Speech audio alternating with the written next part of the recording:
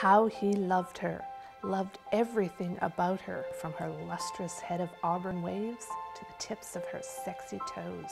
Her pride impressed him. Her courage humbled him. Ooh, that's bound to get a girl's imagination whirling.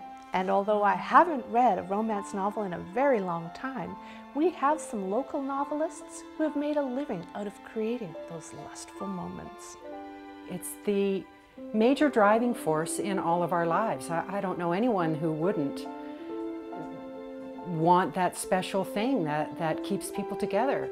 People like romances because, first, romance, love is a major concern of all of us. And love is also one of the most conflict-ridden things that we do.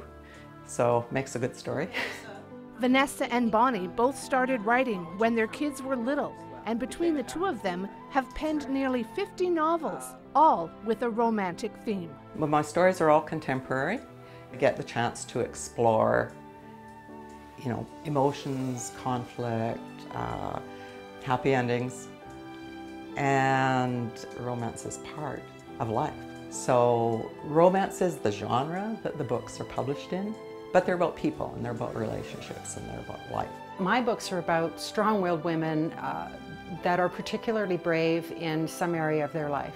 In terms of just bravery and courage and putting things on the page about those most delicate feelings, you have to be strong to be able to do that. And I love the challenge. So for a short time, I get to live that life and be that woman.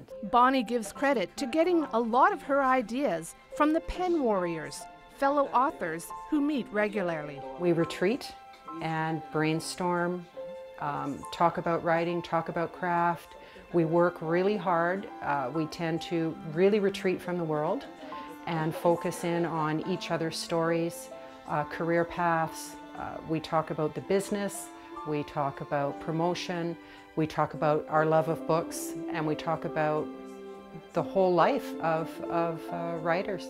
It's wonderful, especially to get letters, and emails from my readers, because I know that they have at some point just relaxed, closed the book on that happy ending, and they're feeling good.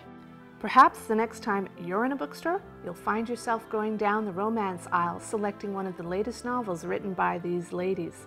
There's nothing like curling up with a good book, and why not when romance triumphs and the hero wins the heart of his beloved. He kissed her hard and deep, her breast flattening against his chest while she settled her softness on his hard length.